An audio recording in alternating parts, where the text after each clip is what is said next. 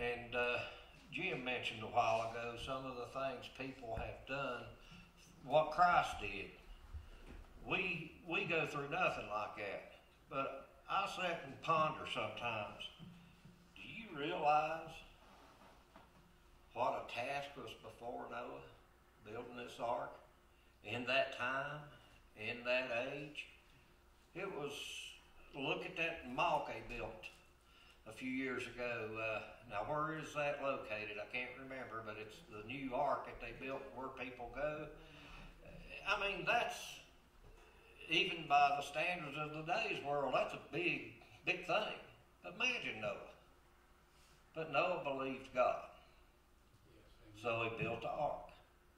We know Abraham is the father of faith, but what I really want to look at here is the thing that we need to strive for.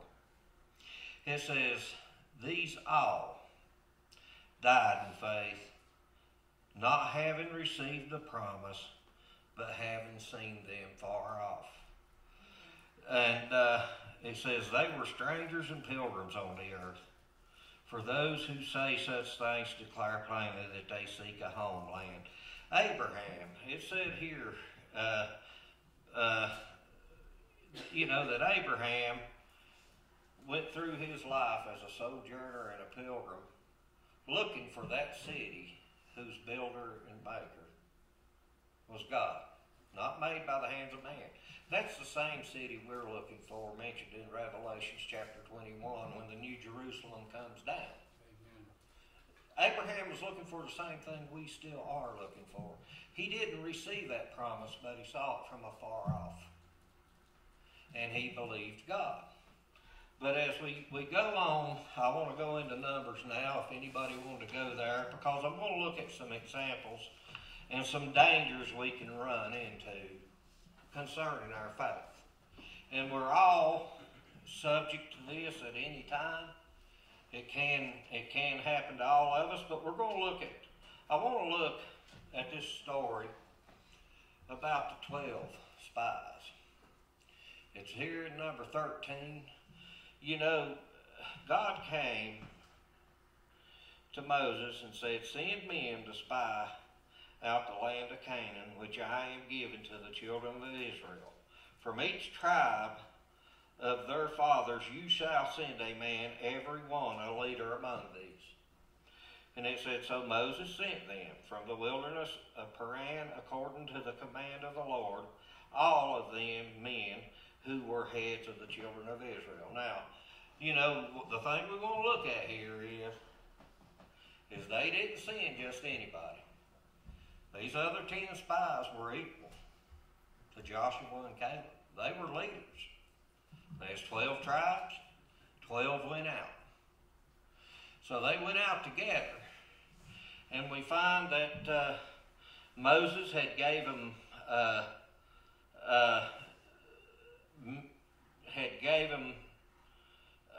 things to do. They were to stay. He told them. Then they told him, you know, they sent him out. I'm not going to read all that, but they sent him out to gather grapes, to check out the people and everything. Well, the men come back.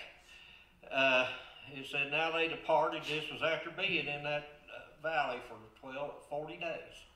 They spied out that area. And it said, now, when they departed and came back to Moses and Aaron and all the congregation, the children of Israel in the wilderness of Paran Kadesh, they brought back word to them and all the congregation and showed them the fruit of the land. Then they told him and said,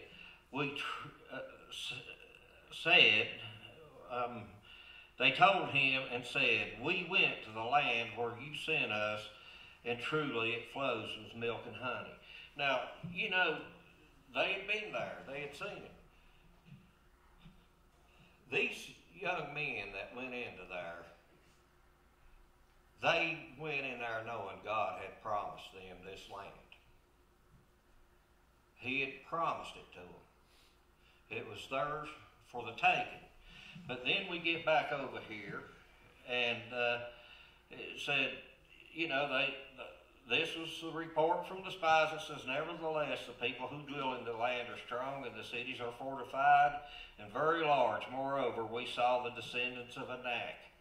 The Amalekites dwell in the land of the south. The Hittites and the Jebusites and the Amorites dwell in the mountains of the Canaanites, dwell by the sea and among the banks of the Jordan. Then Caleb quietened the people before Moses and said, let us go up at once and take possession before we are able to overcome it. Now, this is where we're going to get into faith. Caleb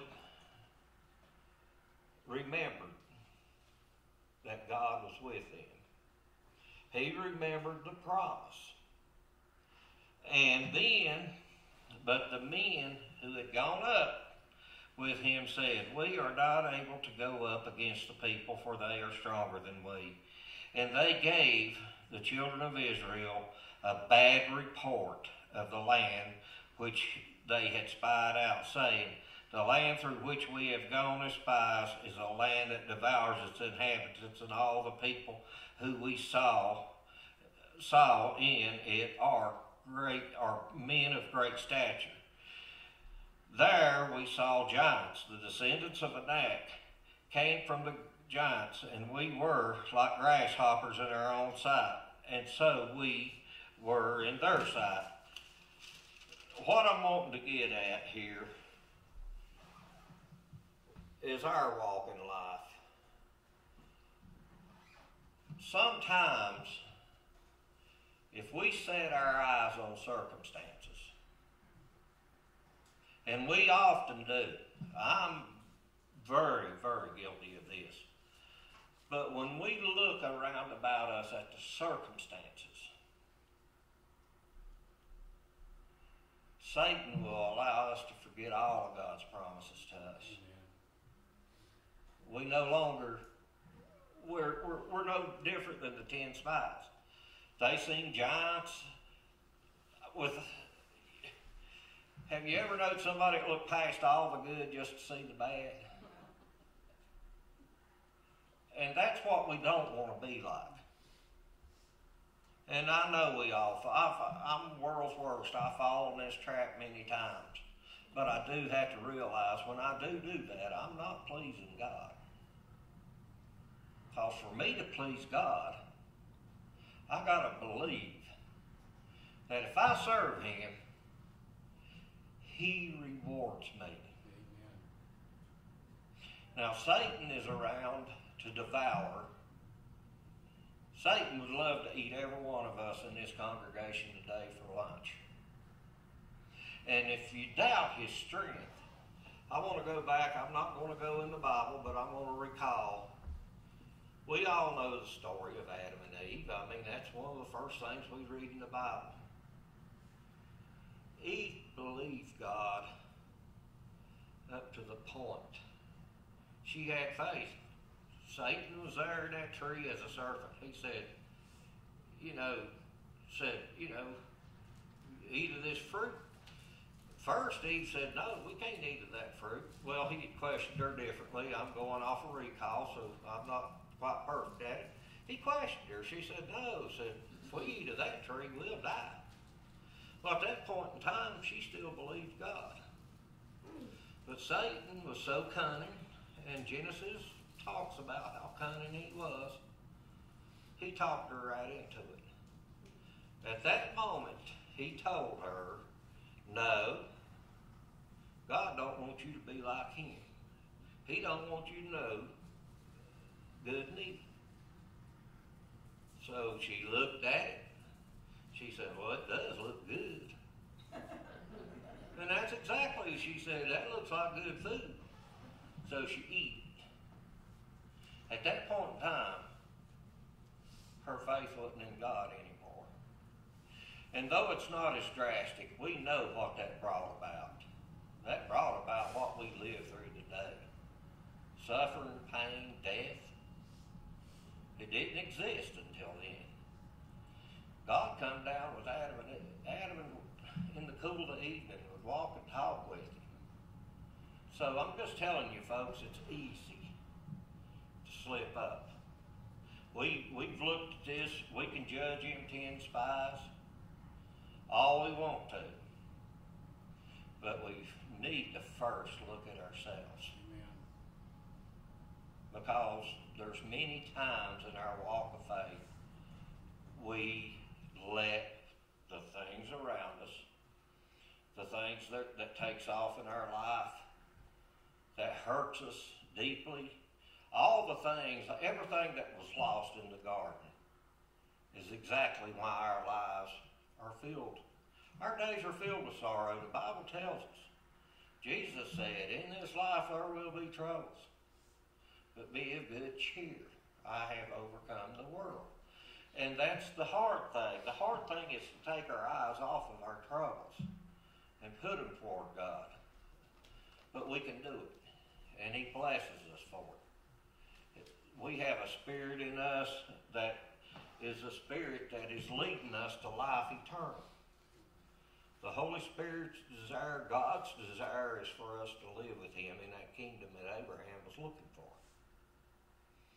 So we need to continue on in faith, as Jim had mentioned earlier today. And I want to show you, I just want to look at this before we go back, and it'll soon be closing. But, you know, the argument went on, and the children of Israel complained against Moses and Aaron and the whole congregation and said to them, if only we had died in the land of Egypt. Now, so many times, now I hope none of us has ever been this drastic, but, you know, they go back to that every time as we read. You know, every time they couldn't see the light. Y'all remember when they was crying for quail and said, oh, we could be sitting at the pots in Egypt. They was slaves. They was brickmakers. They was wading around in the mud all day. But if we could be there. And we're like that a lot. We cry and grumble and over any little snotty thing that comes along. And we need to be thoughtful. I'm not standing up here without any guilt, believe me. But a lot of times I look at myself and the only thing I can say is poor baby. You know, get over it. And, but we are like that. It's sad, but we're just like them people. We always want to go back to a place that was not a good place to be. But I always got a kick out of it when they was crying for the quail. God gave them so much they got sick. They ate themselves sick off of it. So, but anyhow, then Moses and Aaron fell on their face. Now, this is the righteous men, the ones that we all know what Joshua's future was after this. But fell on their face with the assembly of the congregation of the children of Israel. But Joshua the son of Nun, Caleb the son of Jephunneh, who were among them, those who had spied out the land, tore their clothes. And then they spoke to all the congregation of the children of Israel, saying, the land we passed through to spy out is exceedingly good land. If the Lord delights in us, then he will bring us to this land and give it to us, a land which flows with milk and honey. Only do not rebel against the Lord, nor fear the people of the land, for they are our bread. Their protection has departed from them, and the Lord is with us. Do not fear them. I mean, Joshua and Caleb was pleading with them, the opposite of what the other spies reported. And, and the congregation said, stone them with stones. They were wanting to kill Joshua and Caleb for the reports. It's stone them, kill them, get rid of them. And now the glory of the Lord appeared in the tabernacle of the meeting for all the children of Israel. Now I encourage you, this chapter, we're over into chapter 14 now.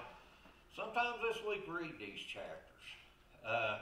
As you go on, God was that very day was going to destroy everybody but the righteous of the bunch, which, I'm just using a few names. Moses, Joshua, Caleb, I'm sure they was more than that. But Moses asked God not to. Said, you know, as he had before, said, God, if you kill them out here, then the whole world's going to say, look what their God done to them. So God, you know, gave them, but they didn't receive them. In other words, as we said in Hebrews, those people didn't receive a good report that day. And I'm telling you, brothers and sisters, we don't want to be those people. Amen. We want a good report. And, you know, I pray for each of us that we will. But now I'm going to finish up going back to Hebrews. And this is something, it'll be actually the last verse in chapter 11 and a couple verses in chapter 12. But, and I'm going back to that, it goes through, now Jim had talked earlier about, you know, Christ. Well, all these people in faith. I mean, by faith, you know, I'm just going to look at the by faith. I'm not going to read every verse, but by faith, Moses, when he was born, he was hidden. His mama hid him. And we know the story there. And we find by faith, he forsook Egypt. And it says by faith, the walls of Jericho fell down. And, you know, it's remarkable. And I wanted to mention this simply for the fact that by faith, and I want you to hear this, the harlot Rahab. Now this lady, you know, apparently we know the laws of God. She had to change her way. Did not perish with those who did not believe when she had received the spies in her grace. And what more shall I say? So, I mean, God spared her. Why? Because she believed and took care of the spies that God had sent. And this was a different instance than the spies we were looking at. But it said they were stoned, they were sawn in two, were tempted, were slain by the sword. They wandered about in sheepskin and goatskins, being destitute, afflicted, and tormented. Now this chapter of faith here has always amazed me to read. I mean, these people face things that we have not yet faced. And it says, and all these, having obtained good testimony through faith, did not receive the promise. God having provided something better for us, that we should be made perfect, that they should not be made perfect apart from us. These people, such as we, if the Lord tarries, Jim, we'll sleep till that day that the Lord comes back, and then we all receive it at the same time. Yes, amen. Now that's a wonderful thing to think about. We sleep with our fathers until that day, and there's a day coming, we all know, the day that the Lord comes back. These who died, our mothers and fathers that's died in our time, our siblings, if we died in Christ, we receive the promise at the same time. That New Jerusalem comes down, and we're inhabitants of that Jerusalem. What a wonderful thought. It's certainly worth fighting for. We need to fight for this. And in conclusion, we're going to look, therefore, we also, since we are surrounded by so great a cloud of witness. Now this is something that we can't get out of. Paul writes, and most people think Paul wrote Hebrews. It's not for sure, but I'm using his name anyhow. But anyhow, we have a cloud of witness. We have all the scriptures showing us and teaching us about the life of the faithful. And they were many. I want you to put your emphasis on one thing else too. Each one of these names here, we all know that they didn't live their lives perfectly. They blundered. We're allowed to blunder. But they believed God.